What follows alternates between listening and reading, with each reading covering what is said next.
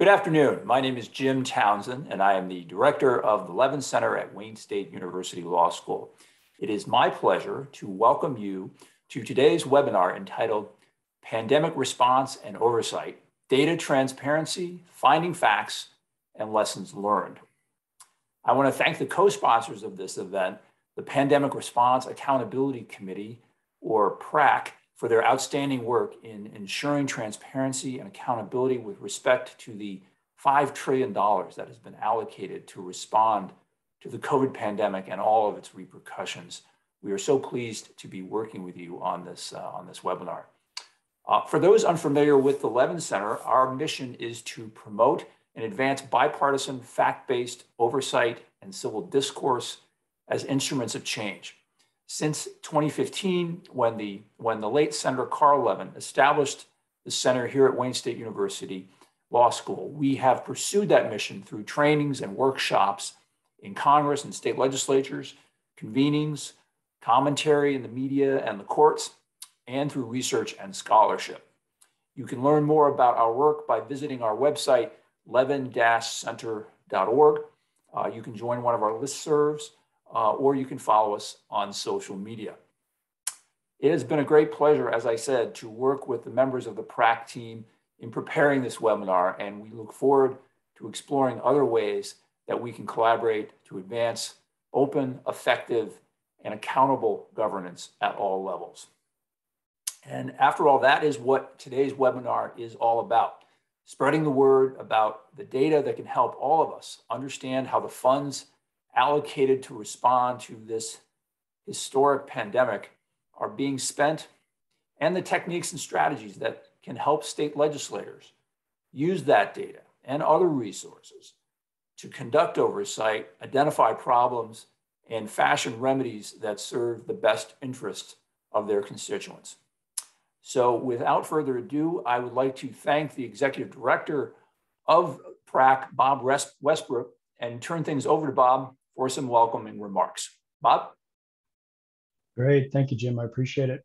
And on behalf of the PRAC chair, Michael Horowitz, who is in his day job is the Department of Justice Inspector General, I want to welcome everybody and thank you for your interest in pandemic oversight.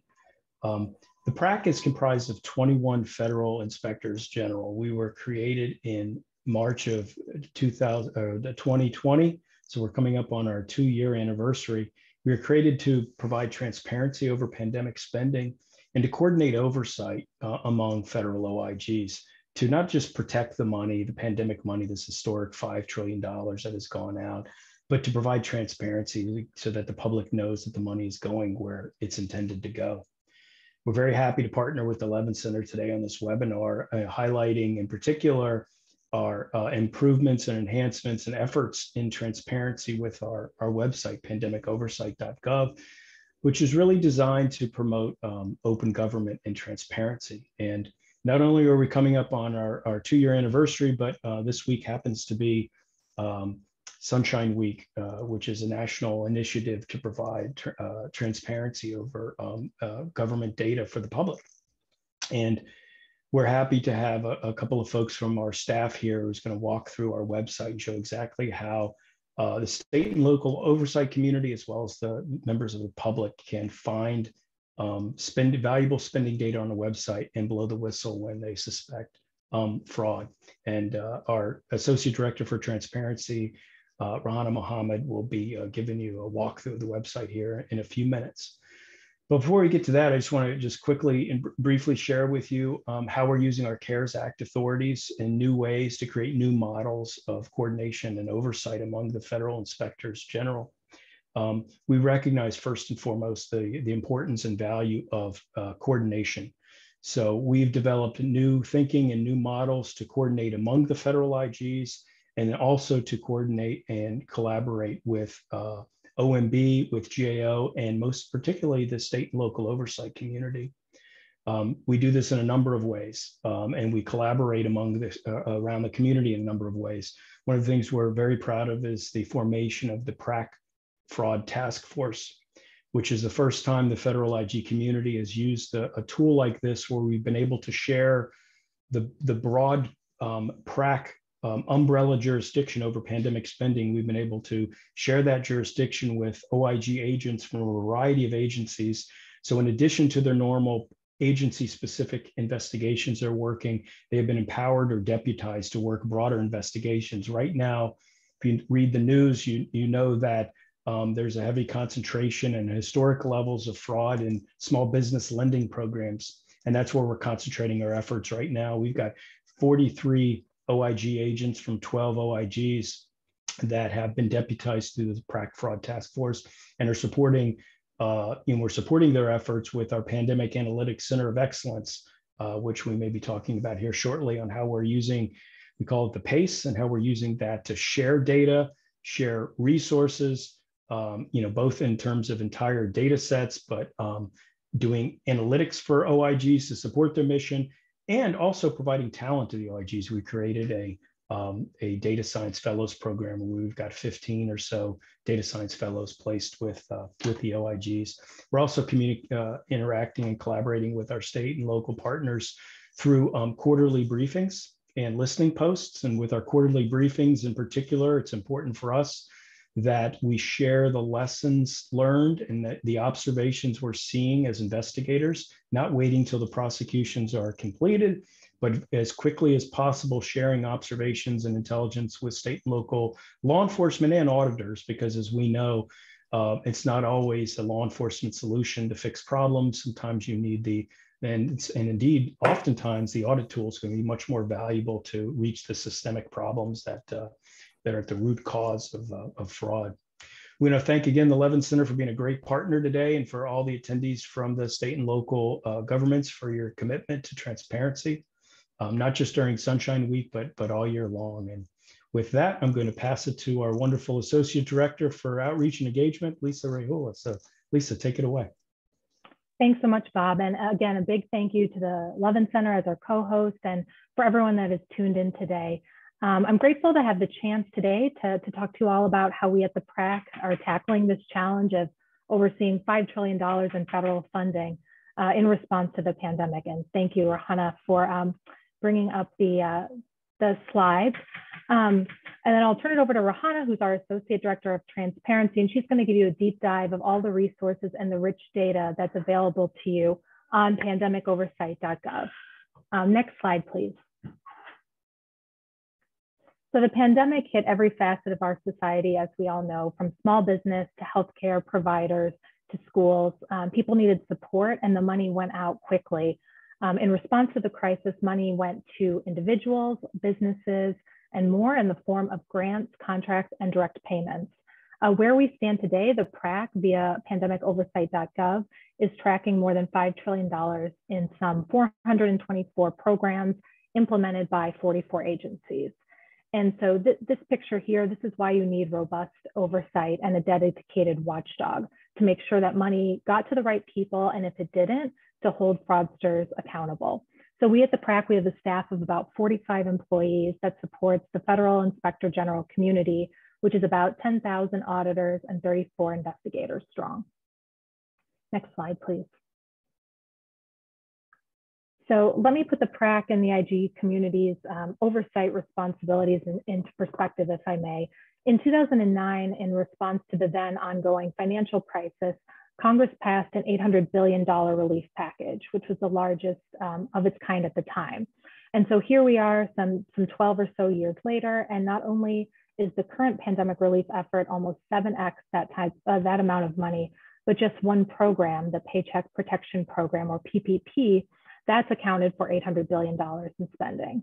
And the PPP is just one of the 424 relief programs I mentioned that were funded to fight the pandemic. And so to add even more perspective, in just 2 weeks or 14 days after passage of the CARES Act in March 2020, almost half of the PPP's $800 billion was dispersed. So there were 1.7 million loans that were about $343 billion that went out in just 14 days. And the loans were given out based on a self-certification. So that's a huge number of loans, an incredible amount of money dispersed in a very short period of time, and issued with a lack of controls. And so we recognized that there was an urgent need to get money out to those that needed it. But not surprisingly, given the need and the sheer amount of funding, there's a substantial amount of fraud and improper payments that we are finding in our work and our partner IG's work. Next slide, please. So Rahana, again, will give you a deep dive into the website, but transparency is core to our mission at the PRAC, as was laid out by Congress in the CARES Act. That act required us to launch a public-facing website within our first 30 days. We recognize that federal programs and spending is very complex, and our goal for this website is to make the information more accessible and easy to understand. As Rahana will show you, it was built to ensure that you don't have to be a data expert to navigate pandemic relief funding, and there are a multitude of interactive dashboards that enable anyone to search through names and businesses that received a PPP loan, to look through provider relief fund money, and the state and local coronavirus relief fund dollars. So here we're trying to give the power of the oversight to the public, empowering people to search through trillions of dollars worth of funding directly from their computer. Next slide, please. As Bob mentioned, as you all know from headlines and from your own work, there's been widespread fraud against pandemic response programs, particularly small business loan programs and unemployment insurance. So as a committee of inspectors general, we are hyper-focused on preventing fraud, waste, and abuse in those programs. So I'll cover a few of our initiatives, which Bob touched on in his intro, that focus on fighting pandemic-related fraud.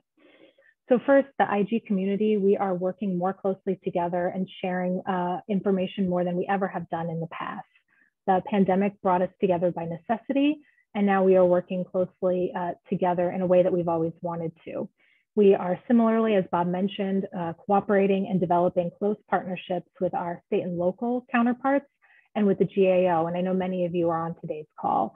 And the net result of all that coordination is an advance in oversight, which is ultimately what it's all about. And so second, we are using data to advance our mission as never before. And again, that's by necessity. You cannot oversee $5 trillion worth of funding without data. There's almost 14,000 people working in the IG community, as I mentioned, but no matter how many people you have, you need data for oversight. And so that's why the PRAC created the Pandemic Analytics Center of Excellence, which delivers audit, analytic, and investigative support to the IG community. And this is a critical part of our efforts. And to staff it up, we've brought in the best and brightest data science talent from across the country. We have a data science fellows program, like Bob mentioned, that recruits talent from graduate and undergraduate programs across the country. We have 17 data science fellows that we've trained and placed with our member IGs to help them analyze pandemic relief data. Our data scientists, they have access to public, non-public, and commercial data sources, totaling more than 150 million lines of data. They are working on projects like developing robotic processes for automating some of the tasks associated with monitoring pandemic relief spending. They're also developing risk models to help watchdogs identify high-risk recipients of different pandemic funds. And so, for example, one risk modeling project for the Small Business Administration's Office of Inspector General is helping them triage the huge increase in hotline complaints that they're receiving. Pre-pandemic, the SBA OIG's hotline typically received fewer than 1,000 complaints per year. But during the pandemic, that increased to a rate of 6,000 complaints per week. So our risk model helps them save time by assessing which of these complaints are potentially the most meritorious, so that elevates them to the top of the pile so that people address those recipients that are at the highest risk of fraud. So tools like these help our partners look across and search multiple data sources to root out issues like identity theft, multi-dipping, or when people went after the same pandemic relief program multiple times, and fraud across multiple programs. It's this kind of work that has advanced numerous investigations. And so you'll see at the bottom of the slide there, that's our latest stats to date, the work of the PRAC and its member IGs. We have over 1,200 indictments, just under 1,000 arrests, and 455 convictions in pandemic-related fraud thus far. And we're continuing to work tirelessly with prosecutors to make sure that those who steal from these programs, which were intended to help people who really needed that help during the economic and health crisis of the pandemic, to make sure that they're held fully accountable and that funds will be recovered for the taxpayers. And so there we're going to be using all the different tools in our toolbox. And so that brings me to the third example that Bob shared with you, and I'll give you a little bit more detail on in the fraud task force, the PRAC's fraud task force. So they're experienced investigators from across the federal watchdog community. They're working together to investigate small business loan fraud cases where so much of our work has been focused. Unemployment insurance is also a focus. And the task force has uncovered fraud schemes across the entire oversight community. So whether it's overseas IP addresses that have been used to tap into these programs or fraudsters using stolen money to buy cryptocurrency. It's another example of some of the benefits we're seeing from cross-OIG collaboration and how it's changing the way that we do business in the IG community. And finally, you'll see in the last icon on the slide there, we're focused on a problem that's been rampant in the fraud cases that we've seen and that requires significant action, and that's preventing and addressing identity fraud in pandemic benefit programs. And so the PRAC created a working group to address this serious challenge. And then the way that we look at it, we see that fraud involving identity theft often has three victims. First, there's the public at large because federal benefits intended to provide relief from the health and economic impacts of the pandemic go to the pockets of bad actors. And then second, at least some of the individuals who these programs were intended to help are going to be unable to obtain benefits because the portion was siphoned off by fraudsters. And then third, the individuals whose stolen identities were used to fraudulently get benefits, they often have to deal with onerous credit and other issues. And since last tax season, we've heard reports of people getting notices in the mail from state UI agencies that they received benefits when in fact they did not. So the PRAC and our member IGs were working hard to protect the public from identity theft in these programs by recommending ways that agencies can close the gaps that allow fraudsters to exploit benefit programs. And we're trying to work with agencies to place more of an emphasis on helping victims with the challenges that they're dealing with. Next slide, please. Like Bob mentioned, coordination with state and local oversight entities and other state and local officials is a top priority. As you have real-time information and a closer view of how funding is operating on the ground, the PRAC, we look to serve as a coordinating body, so a place where state, local, and federal groups can get together and talk about trends and challenges and risks. From the earliest days of our efforts, we recognize that kind of coordination and deepening those relationships with state and local partners, with the GAO, was paramount. Many state and local entities, if they've had federal funding, it's probably not been on this scale before. And many of these pandemic programs were brand new and the guidelines changed over time. So we found it really valuable to have these listening posts and other mechanisms where people can gather to keep lines of communication open between state and local and federal offices. And these are open to folks that would like to join. So we'll provide our contact information and all of these different opportunities that we mentioned. Please get in touch if they would be of interest. Next slide, please. On that front, we are launching a new program, a state auditor and residence program. We think that state and local auditors, they have an invaluable view into how spending and programs are operating on the ground. And so we'd like some to join our team. State and local officials through this program will be detailed to the PRAC to deepen our coordination on pandemic-related work. And the job description is up on pandemicoversight.gov if you have folks that might be interested. Next slide, please. So I'll close down by telling you a little bit about the oversight part of the house. And this is where we have a team that tackles some of the internal controls issues and program design questions. And so our role at the PRAC is to look across the entirety of the pandemic response for common risks and themes and challenges. We're really careful to not duplicate what our member IGs are doing, but to fill gaps, coordinate ongoing reviews, and overall boost their efforts. As an example of a report like this, early last year, we pulled together 6 OIGs to look at testing efforts and data across agencies to try to pull together a more comprehensive look at testing in the early days of the pandemic. We also focus on identifying lessons learned, lessons that cut across agency and program boundaries. For example, we've highlighted potential fraud because of self-certification and separate relief programs run by the SBA and the Department of Labor. The picture on the slide there is of our lessons learned report that we issued last September, identifying 5 lessons that we've learned thus far in our pandemic response work. We plan to continue to update that report as we identify additional lessons from the American Rescue Plan programs, and because we think those lessons need to be shared and heeded as policymakers respond to current and future crises with relief funding. And last slide, please. So to gather views of partners, such as what we're doing today, we regularly convene outreach events. We have stakeholder listening sessions to hear how pandemic programs have impacted local communities. We've held 10 events like that to date so far. We have a virtual event series with the National Academy for Public Administration that discusses aspects of the pandemic relief efforts, such as rental assistance, broadband assistance, particularly focusing on historically underserved communities. We'll continue this series and other events to increase the public's awareness of how their tax dollars are being spent and to gather and promote ideas that may improve the government's response to this and future crises. And with that, I thank you so much for the opportunity to talk to you all today. And I'm going to turn things over to Rahana for an overview of how we're advancing transparency and all the fantastic resources available on pandemicoversight.gov. Great. Thanks so much, Lisa.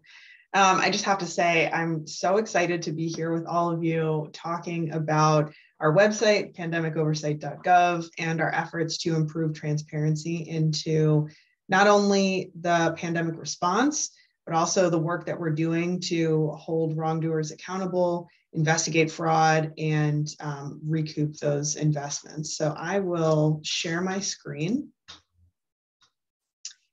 All right. Hopefully this is showing up for you. This is our lovely homepage.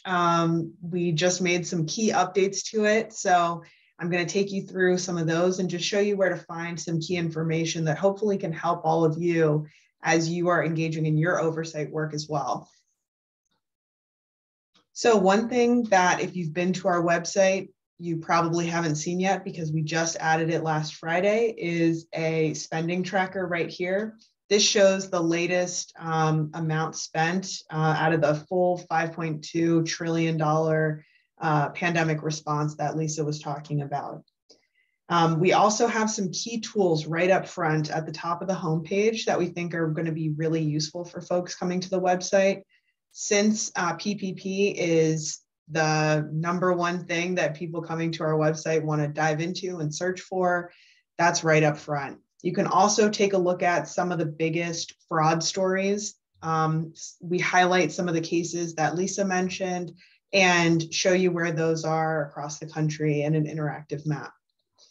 And recently we added more information to these identity theft fraud schemes. We've got a timeline of the work that we've done to prevent identity theft going along with the working group that Lisa just mentioned. You can also see recent stories that we've posted and some news mentions. One thing that we get asked a lot is how much money came from the different pieces of legislation and what thematically did it fund. So we've taken all that data, broken it down by different topic areas to show how that adds up to the full $5+ trillion. And you can see that in what we affectionately call here the donut. And then we have information about the 6 pieces of legislation that made up that $5+ trillion. And we have some more visualizations that allow you to break down exactly how much money came from which of the laws and went to which funding categories. So you can see that breakdown. It's a cool Sankey there for those of you that are familiar with different data visualizations. And then we've got highlights of recent arrests and indictments. These are press releases put out by the Department of Justice that we pull over into our site and highlight for users. And we've got some resources at the bottom, but for this audience, I wanted to draw your attention to actually a new set of resources that we just put out on Friday, which if you navigate to the state and local information page, contains kind of two sets of resources, one for the general public and one for federal oversight professionals and state oversight professionals, and also at the local level.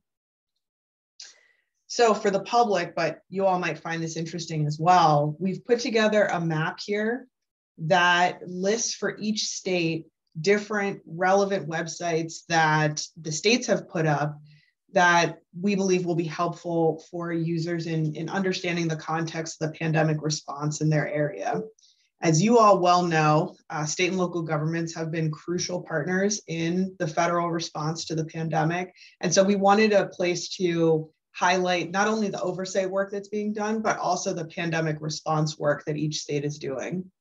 So I know we've got a lot of folks here on the line from the DC area, but I saw we also have a lot of folks from Pennsylvania on. So I'll just pick on you all for a second. If we click on Pennsylvania, we can see that they've got a website where they talk about the response and recovery, but we've also linked to the Department of the Auditor General and the state's transparency portal.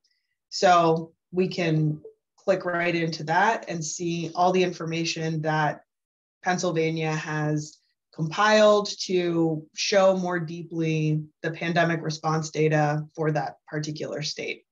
And some of your states have built some really cool portals, so definitely check those out using this new resource map.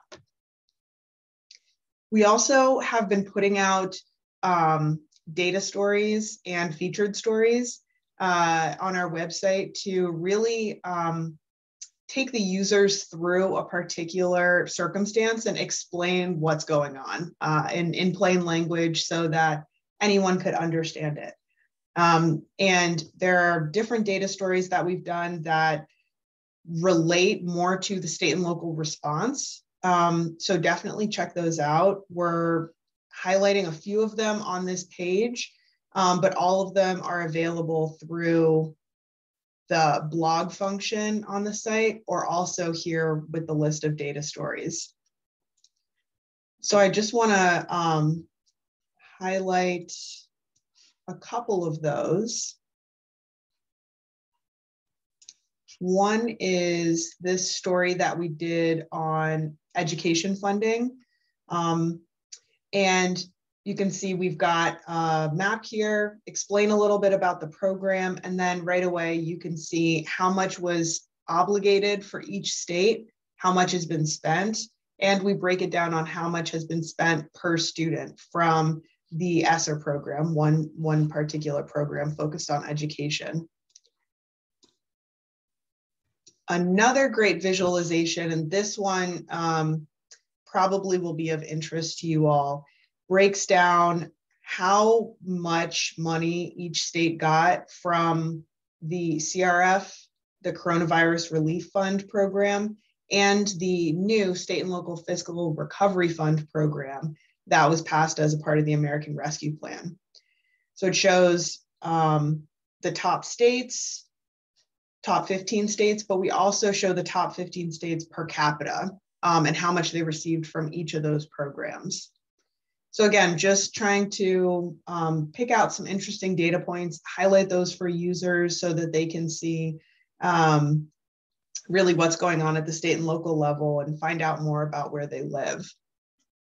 If you're really interested in the State and Local Fiscal Recovery Fund program, you can also check out the individual state plans. We have those linked here, and that will be supplemented as well on our website with additional SLFRF data once we get that from the Treasury Department. One quick thing I also wanted to show you all is we have, in case you haven't seen it before, is we have an interactive map tool on the website, which allows you to filter for a particular data set and search your local area to see across all the different data sets that we have that have location information, what obligations have and what's actually been spent in your particular geographic area. So you can search a location. Once again, I'm going to pick on Pennsylvania. And it'll zoom you in to check out some totals, and you can zoom in to see prime and sub-recipients in your state. So definitely check out our interactive map. Another great tool that we have on the website are interactive dashboards. This is where we really take the time to break down particular data sets and pull out the most important information so that, once again, any user can interact with the data and come to their own insights, find their own patterns. So we have specific program dashboards for CRF, PPP, and PRF programs. We're going to be adding more visualizations for particular programs in the future. But let's look at the CRF program, because what's extra cool about the CRF dashboard is that this data is you can only find on our website. So if we scroll down, you can see high-level information about the program. We've got a bar here where you can filter again by your location or the type of award you want to see, or enter a keyword search. You can also filter by clicking a particular state, and that will cause the entire page to filter. So now I'm seeing the top prime recipients in California since I've clicked that on the map. I won't go through the entire dashboard, but there's a lot to check out. So definitely recommend it if you're interested in diving deep into the data for your particular geographic area. So I'm going to take us back to the state and local information page and show you a couple of the resources that are available for oversight professionals. There are a lot of great tools and that are available on our website, some that have been there for a while, some that are new. So what we've done is compiled those all in one place on this page so that they're easy to access for all of you. We've got a toolkit available on doing agile oversight that we use at the PRAC and our member IGs use to do oversight of ongoing open programs. There's also the fraud risk inventory for CARES Act funds for these main programs, and guidance on the SLFRF program from Treasury. Link to that because we know that that's a big program that a lot of you are focused on right now. And then we've got a link to our lessons learned report that Lisa mentioned, which again, definitely recommend checking out that report. It's got a lot of great information about what we've seen, and we're going to be supplementing that moving forward. Down here, we already went to the interactive dashboard, but we linked to it from this page as well. Just because we know that, again, CRF is a big focus for you all because it's one of the main mechanisms for state and local governments to do their pandemic response work.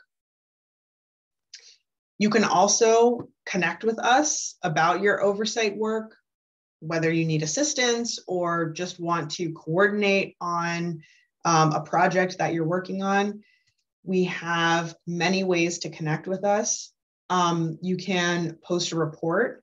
We have state and local reports now in our reports library, so you can see those, check them out, check out what your colleagues in other states are working on. Or if you just finished a report and you notice it's not there, send it over to us and we'd be happy to. In fact, we'd love to add it to our reports library so that everyone has access to it. You can also, of course, submit a hotline complaint. We also have at the top of our website on every page a bright red button where folks can submit to our hotline, critical tool for us. And you can refer a complaint that you have received if you think it's more appropriate to go to the PRAC or another federal IG. We're happy to be a conduit for getting those complaints to the right people, whether it be our task force or another IG. And you can coordinate directly with other federal IG offices. We have a list of press contacts, and we'll also be updating this page with a list of contacts at the federal IG offices directly.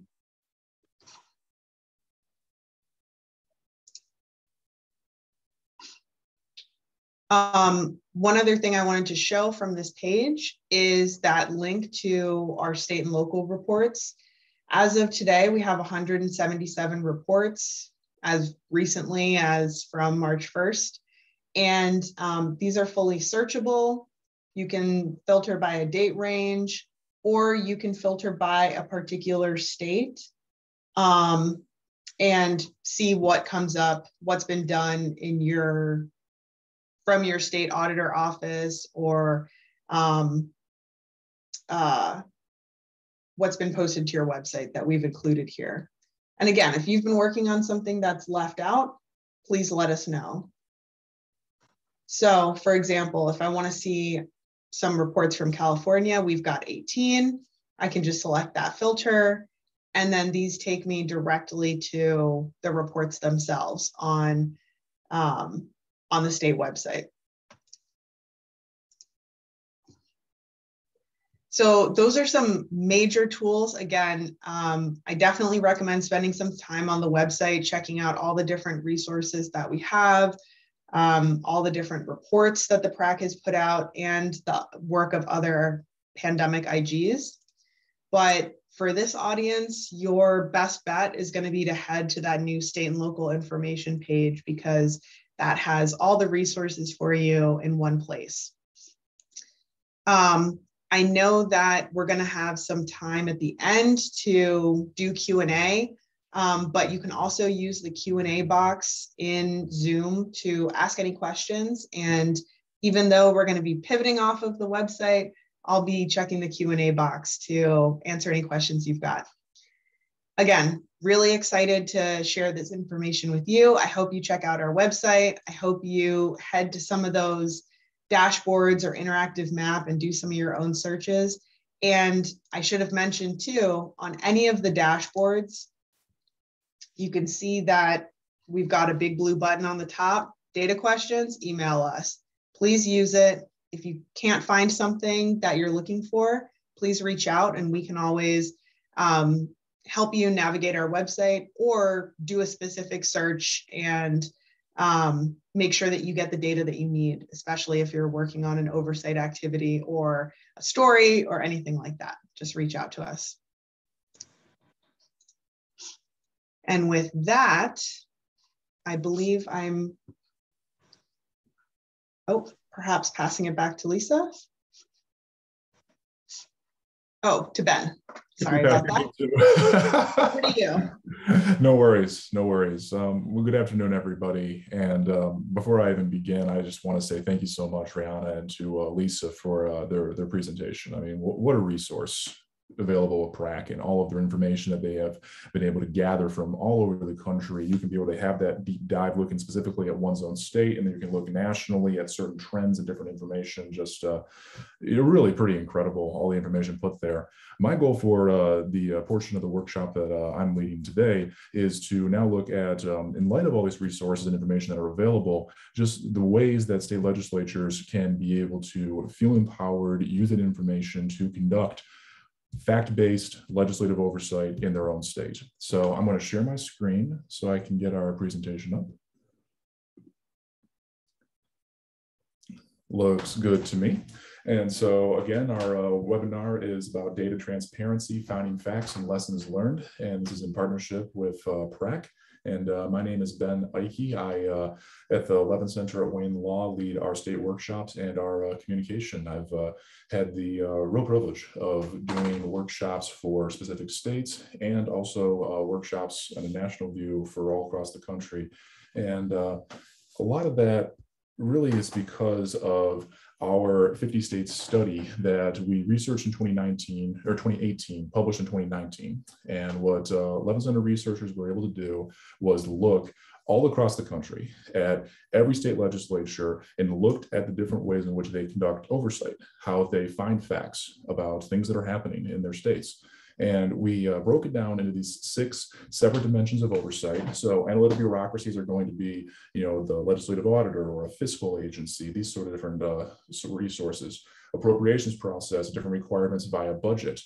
Committees are going to be more, kind of your ability to archive and keep information, holding hearings. And then the other one that we've been focusing on recently has been monitoring contracts. A lot of the pandemic response has been done through contracts. And so this is a really great opportunity for state legislatures across the country to conduct effective oversight, looking at from the last 2 years, sort of processes that have been in place, what's working, what could be improved, but also as we're about to embark on some pretty significant infrastructure spending. I think I just saw today the infrastructure report card came out, and the United States was ranked as a C- for our infrastructure. So there's certainly going to be a lot of interest in looking at ways to improve our infrastructure and improve our pandemic response. But again, it's easier to spend the money than to track it. We got to follow it. We got to make sure that we're having the intended positive impact we're looking for, and making sure that state legislatures have that empowerment, have that ability to conduct effective oversight is really a large part of what we do here at the Levin Center. And that report is available. The URL is on the bottom. Just go to levin-center.org. Ought to be able to find that and several other reports that we've done on oversight since then. But before we go, I'm ready for it to be a little more interactive. We're getting close to 45 minutes and haven't had a chance to ask anybody anything yet. So I'm just kind of curious. Since the start of the pandemic, have we really had any memorable reports or hearings? It can be state level, it can be federal level, that have been conducted in response to the pandemic. Feel free to share in the chat.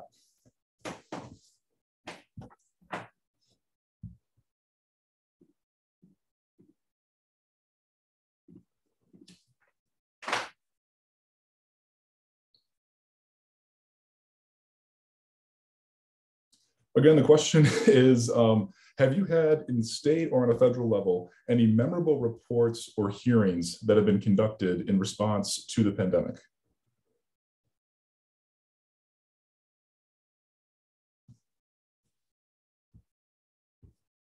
I guess none at all.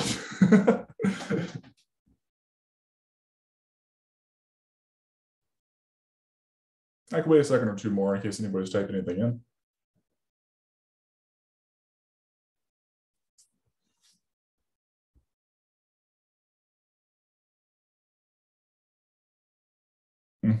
Well, that's okay. I'll move on and start going into kind of like the real kind of the entree of the presentation, really kind of thinking about these certain areas of pandemic oversight that state legislators ought to be able to take a close look at and prioritize. And the first one's probably a familiar one, is going to be looking at unemployment insurance. So when looking at unemployment insurance and thinking about it in the context of oversight, I kind of group it into 2 kind of large buckets. We kind of have looking about fraud and different ways in which those have been trying to abuse our systems. That picture is from the New York Times article. That is a picture of somebody who was frauding an unemployment system, took a picture of that, put it online, and was advertising that this person had private information that somehow had been acquired and was willing to sell it to other people so that way they could also go and commit fraud on their unemployment system. I thought that was just really quite a compelling image. And then the other side of this would be customer service. I think sometimes it's an underrated area of oversight where just overwhelming constituent inquiry can be the start of an oversight investigation.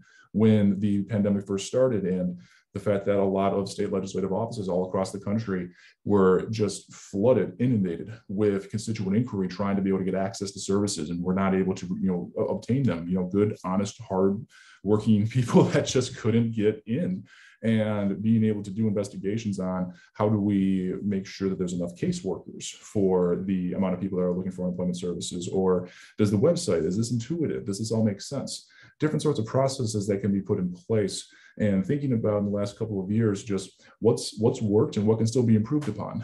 The Washington state auditor was one that really stuck out to me that I thought was interesting, was looking at how there was this huge spike in fraudulent claims, really kind of in the first couple of months of the pandemic in 2020. And then there was a nice little drop off. It was a good, kind of dropping it back down, almost about to the same level as it was prior, not quite, but close. And I always thought that was really interesting, and just some of the processes that could be in play to be able to try to really kind of turn the corner on some of the fraud that we've seen, not just in Washington State, but all across the country.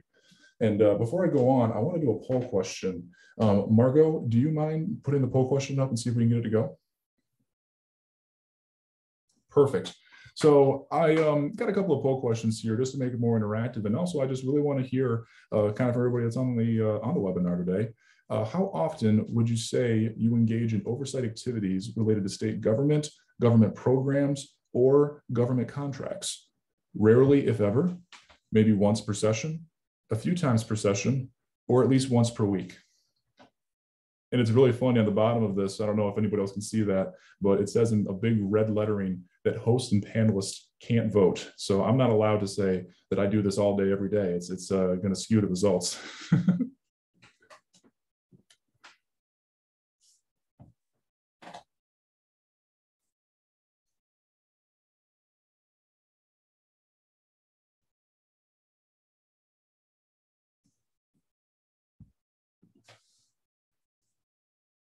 We'll wait another couple of moments here just so people can kind of click in and get their vote in.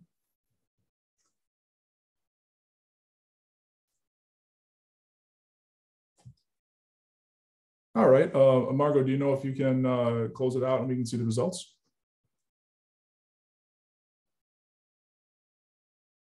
Well, it closed. I'm not quite sure. Oh, there it goes. It pops right up.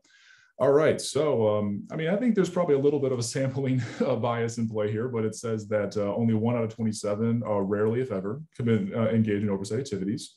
11% are saying maybe once in a session. 44% are saying a few times throughout their session, and then 41% is saying at least once per week. So that's a kind of an interesting spread to me. I think that there's you know, some folks that are really dedicated to the advancement of oversight and being able to run the work. That's encouraging. I'm actually really appreciating seeing that. We did a poll similar to this a few weeks ago with California, and they said the number one hindrance from being able to conduct oversight was time and resources, which I thought was really interesting, being one of the largest states as far as their resources. But what's interesting with oversight is that we have lots of different mechanisms that can be in play in big states and small states and all sorts of different backgrounds. Lots of really innovative oversight strategies being used across the country that I'm happy to talk about further sometime. But before I do that, it's time to talk about spending tracking. So this is my favorite graphic that I was able to find for the presentation. Thanks again to the National Association of Manufacturers. And when thinking about spending tracking, this is definitely an area where, I mean, this is exactly why I was so excited to be able to team up with PRAC for this webinar, because so much of this information was even covered throughout Lisa's presentation. I really liked when she said, you know, we've covered a lot, we've recommended a lot. I really loved that moment because it did, you know, it's true. I mean, there's a lot of information on that website looking at ARPA spending. Also, just recently with Levin Center, I was fortunate enough to publish a blog looking at ARPA websites all throughout the country. So these are state websites that are tracking ARPA spending all across the country and all the different sorts of kind of unique, different approaches several states are taking to be able to ensure transparency of the spending for ARPA dollars is really quite compelling information. I was glad to see the PPP dollars were included with the presentation just a moment ago from PRAC with their information online. Thank you again to whoever filled out the pre-survey to say they were interested in looking at oversight of PPP.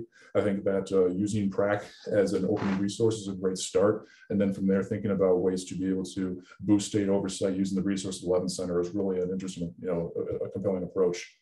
And then of course, infrastructure, kind of circling back to the information we kind of talked about just previously and thinking about here we are right on the edge of being able to really put some pretty significant dollars at work to be able to really rebuild our infrastructure all across the country. And this is a great opportunity to be able to think about this in the contracts perspective, because a lot of new contracts are going to be signed all across the country for roads, for bridges, for dams, for all these different sorts of things. And being able to have on that front end all sorts of oversight mechanisms in play, have it in the contract, how much it's going to cost to be able to conduct the oversight and who is reporting to who, getting all that information from the word go is going to make the routine oversight just so much easier. And so you're not chasing. I believe it's time for poll question number 2. Margot, do you mind putting it in? Oh, and while that's popping up, I could see somebody put in a, thank you, Ian. Earlier question on the pandemic oversight hearings and reports. Yeah, Senate Finance. holding a hearing back on March 17th, 2021, a national strategy, COVID-19 in the nation's nursing homes. The GAO was among the witnesses. That's an issue all across the country. It'll actually be in my next slide a little bit. We'll be talking about public health. Oh yeah, question number 2. I'm a lousy Jeopardy host right now. My state is prepared to track and monitor spending on infrastructure and the pandemic. 1 being not at all, 5 being the best. Do you agree with this statement?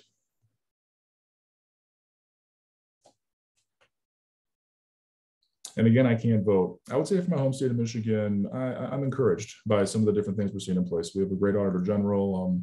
I think that the legislature is taking a real commitment to it. It's interesting. I'm not sure what number I would give though. Don't tell them I said that.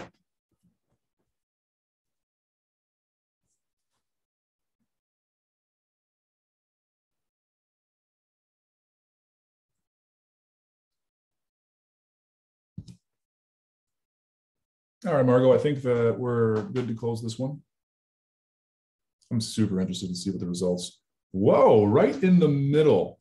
I thought about doing an even number just to make sure that we all kind of had to decide, fall one side or the other. Look at that, 62% are saying 3. That's fascinating. I would love to be able to tease that out. I hope in the future that this is, kind of the start of a conversation, and we can do something more interactive as like a master class with a Zoom meeting, maybe even something in person someday if we're very lucky, just to be able to hear a little bit more about why 3. It makes me wonder if there's certain really great resources that are available, but still just comprehensively, the big picture on pandemic response and oversight, maybe just not feeling confident enough there. I would love to be able to tease that question out more. That's such an interesting distribution to me. And not a soul said 5, not 1. Well, I guess we're in the right place, learning the right things. Then that's it's fascinating. Thank you for everyone's participation there. So the big kind of third thing that I was looking at, and of course, pandemic response is much bigger than just these 3 things that I chose to prioritize here. But again, with only a minimal amount of time, I wanted to kind of look at some of these bigger issues. I mean, relatively bigger issues, they all are. So thinking about public health data tracking, I thought that this was one of the more interesting areas, at least, kind of from my perspective, because you're looking at, really it's the Ides of March today. And so it's been 2 solid years now that we've had data tracking on public health and just the terrible toll of this pandemic, and thinking about doing, oversight on infection rate, looking at hospitalizations, looking at death rates, looking at all this information, and just trying to develop an idea on if our efforts and the different processes in place, what is the impact? It's going to be difficult to ever say for sure, because again, you can only take one road to that fork. But I do think there's a lot of effective, moments that can be looked at with regards to the nursing home information, and also with going back to the first 2 bullets there, talking about PPE and talking about testing. So at the Levin Center, we were fortunate to publish some case studies about a year and a half ago, say, where we looked at some contracts that were signed, particularly on PPE for first responders, people like firefighters, and also looked at ventilator contracts, and we looked at some consulting contracts for unemployment systems, and just the myriad of issues that arose from a lot of these emergency no bid sort of contracts that were paid for at top dollar, and just unfortunate, just delayed delivery at all of several of the promises and several of the products that were supposed to be delivered. Lots of really important lessons to be learned when looking at some of those different steps that have happened or did not happen in the first 2 years of a response to the pandemic, to be able to make sure that we are as prepared as possible going into the future. There's certainly some interesting things to look at that. And broadly speaking, from all these 3 different slides, there's a lot of different ways in which a state legislature and local community, sort of local governments as well, can be able to conduct effective oversight. We, at the Levin Center, we talk all about this ability to be able to gather together and fact find, be able to decide on a solid question that you're trying to answer, and work across the aisle as much as you can. Do not conduct oversight in an echo chamber, and also don't work alone, because it's one perspective, and it's always more effective if you're able to work with people that see the world a little differently than yourself. And once you have your facts found, do the written product, actually get right on paper all the information, all the facts that you were able to find. That way, the next day, a week, a year from now, you still have that information, so you still know. And then you can make a decision of whether or not a hearing is necessary. We've had plenty of hearings in response to the pandemic. And I think that a way to have as effective a hearing as you can have is to do that sort of legwork prior to be able to pull somebody in, to be able to really have the facts and have the information ready to go, to get the information to get people on record. Also, I think that the last slide would have been a good place to bring this up, thinking about appropriations and all the different ways through budgetary language, through things like boilerplate, reporting requirements, to be able to get information that can be sent to chairs of appropriations committees to be able to make sure that things are on track. I think sometimes with oversight, we're so focused on scandal, we're so focused on when things go wrong, that I think sometimes we gloss over routine oversight. And routine oversight is such an important part of the process, and something that I really wish sometimes received a little more attention. The story that I always express, prior to my work at the Levin Center, I worked at the Michigan House of Representatives for many years. And one of the reports that we received in my boss's office was just on parole. And all we wanted to know was just on a quarterly basis, how many people were considered for parole that were eligible and how many people were paroled. And, you know, we had just received the report every couple of months, and there was never really anything strange, but then that one time there was. And we found out that things were not working correctly in the women's prison because they didn't have enough staff to be able to teach a specific class required for parole. And as a result, you had women that would get to their release date and not be considered for parole because they hadn't taken their turn in the class. And we were able to create some pretty dramatic change almost immediately as a result of that routine oversight. And I think that that's something that needs to be also looked at today in a pandemic response context. Just routine. I want to make sure that masks are going to be sent where they need to be sent, where testing is there, that things that are happening with schools, that we have the right resources where they need to be, and just make sure that those information is being received by the legislatures and by other entities that are able to monitor and track. So if something does look like it's going off the rails, we can get it back. The last point I wanted to bring up before I go to the next slide is looking at just this idea of pursuing an investigation. Again, thinking on public health data tracking, we have 2 years of information now. We have been suffering through this pandemic for quite some time, and now is an excellent moment to be able to say, okay, what have we learned? What's the information? Just not even thinking about solutions yet, just plain and simple, these last 2 years, what can we kind of gather together as the facts of what we're facing? And then from there, once there's agreement on that, oh, we can flourish with all sorts of solutions, and we can be able to find that foundation first, though, and then from there, be able to decide how can we best move forward as a nation.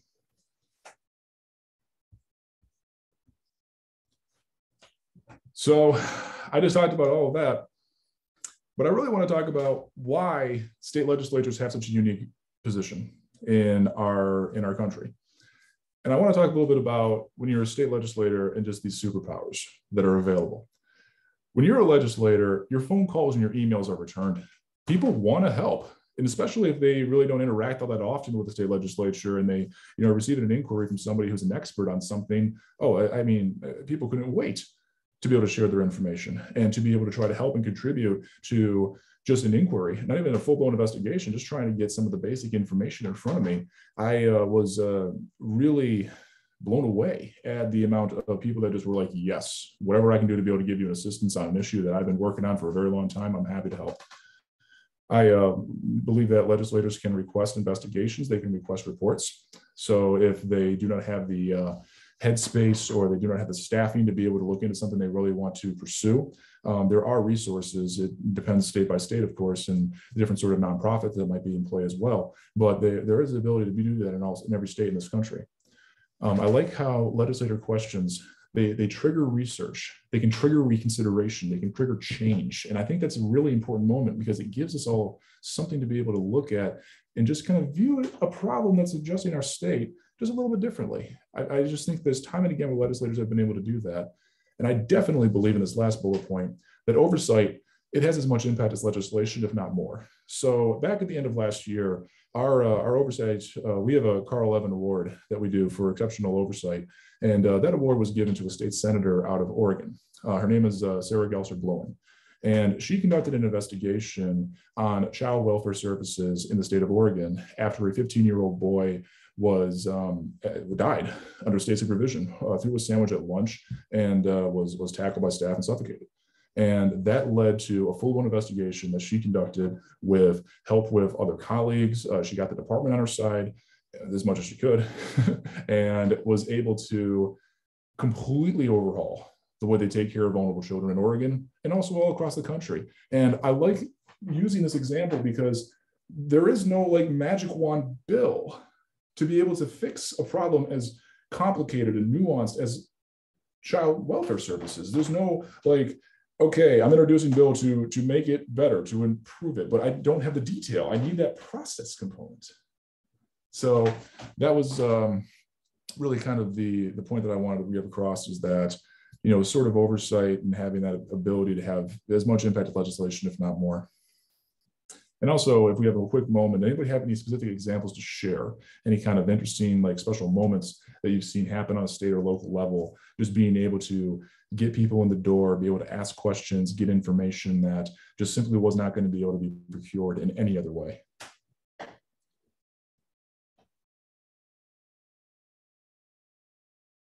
I know it takes a while for some response. I can wait a moment and then I'll have to run to the next slide.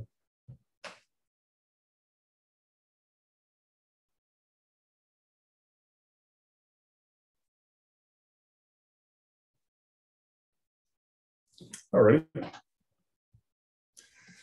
I want to take a moment to be able to talk about some of the recommendations that we've been able to develop here at the Levin Center through our research and through just experience of looking at state level and federal oversight all across the country. So in every state, there's the potential to be able to do a joint oversight committee of equal partisan membership. We have seen these work and thrive in big states and small states and states of all sorts of different political backgrounds.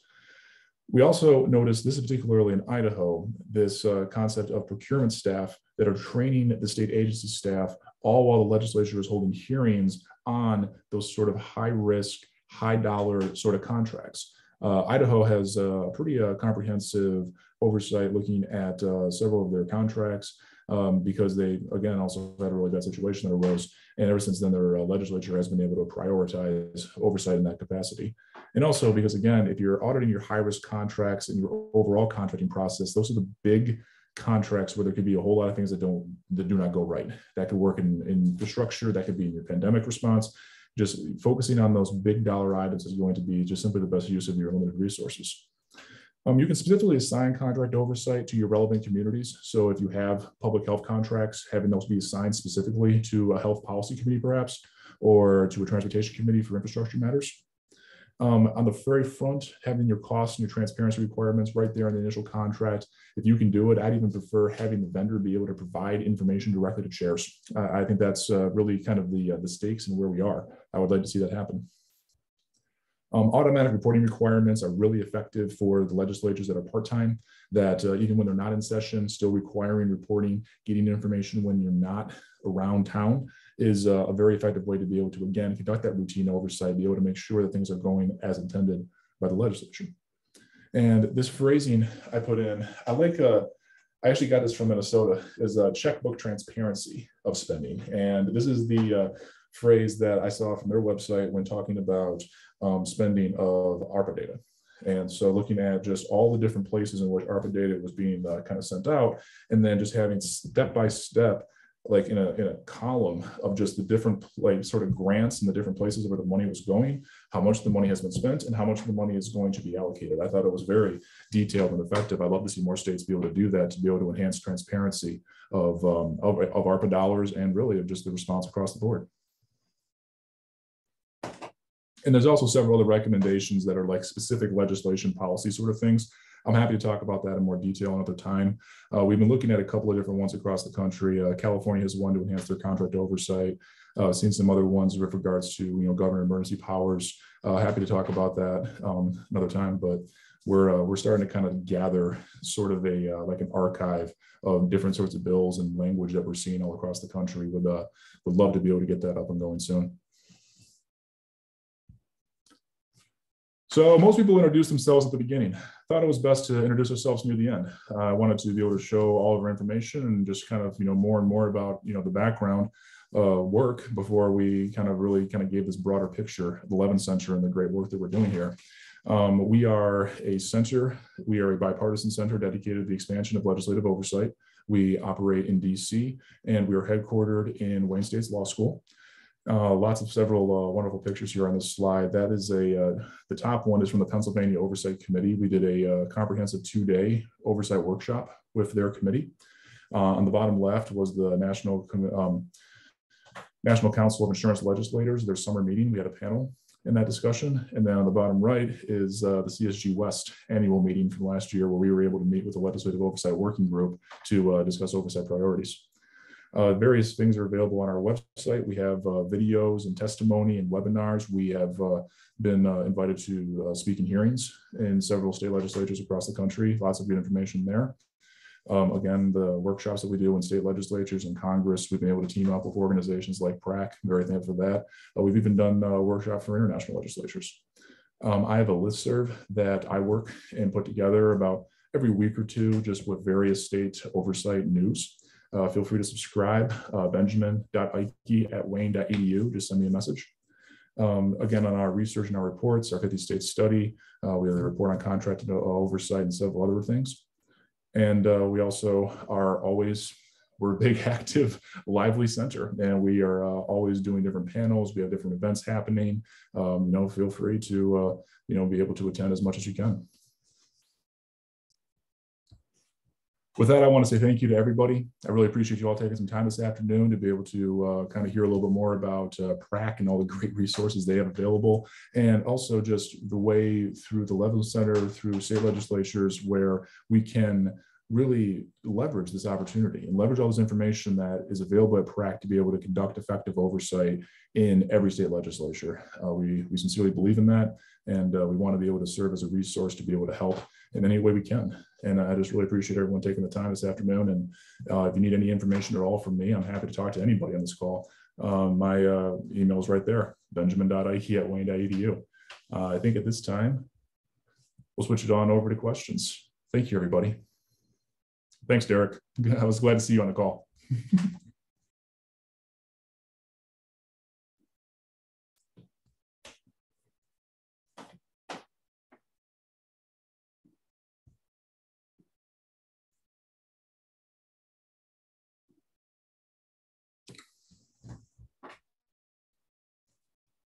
Oh, I see a question.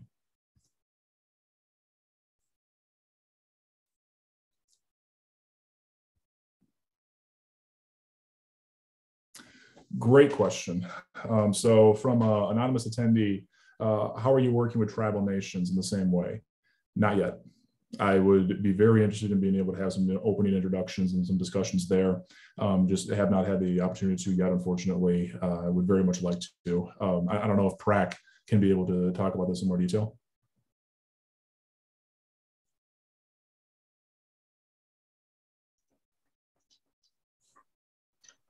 Yeah, so Ben, we do work with the tribals primarily through our working groups and listening posts, and we do emphasize that it's not just state and locals, but state and local tribal. And so we've been, there's nuanced reporting requirements through the Department of Treasury for tribal governments, but otherwise to our regular listening posts is how we interact primarily with our various stakeholders. I don't know if Lisa or Rahana have anything else you want to add to that?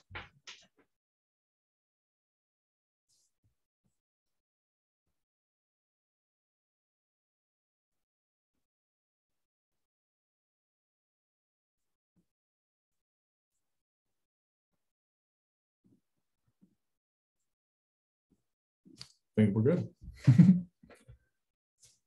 All righty. I think that's kind of all the questions in a moment now. I think we'll just, oh, we have another message?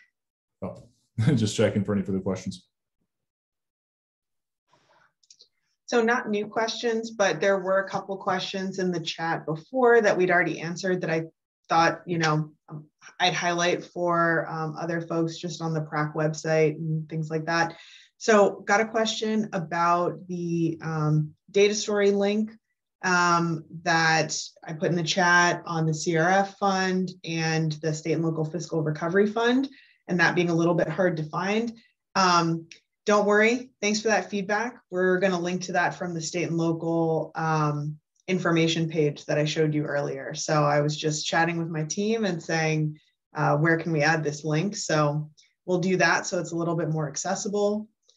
And we also got a question on the state and local fiscal recovery fund and basically when more data would be coming. So we're working with Treasury right now to get an understanding of when they'll be posting data, but we're kind of waiting to see that as well. And so I know that reporting deadlines have happened and they're working on putting that together. So once that's available on treasury.gov, it'll also be available on pandemicoversight.gov. As soon as it's up, we'll pull it over. We know that's a big program that's of interest, particularly to this group, but that's a big chunk of money. Definitely.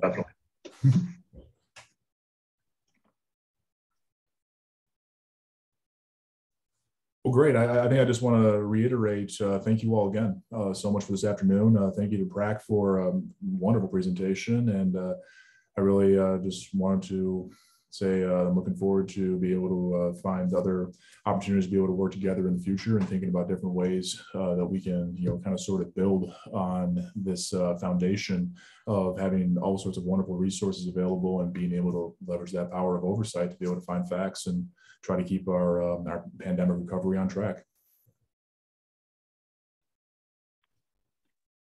Thanks, Ben. And from the PRAC, thank you to the Levin Center for your partnership and to everyone who attended today.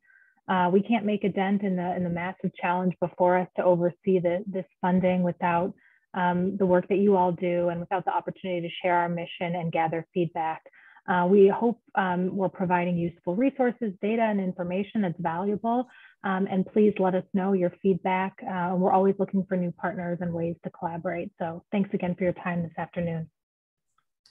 Thanks again. And I just wanted to add, totally agree with everything Lisa said. And also, if there's something you're looking for on our website that you don't find, a particular data set or program or something that you wish you could search for or a different way you want to see the data and you can't find it, please reach out to us as well. You can just use those blue buttons on the dashboard pages or email Lisa or I directly. And we're always looking for that feedback as well, because we want to calibrate the website to what you all are looking for and make sure that we're providing those most relevant tools. So thanks so much. Agreed.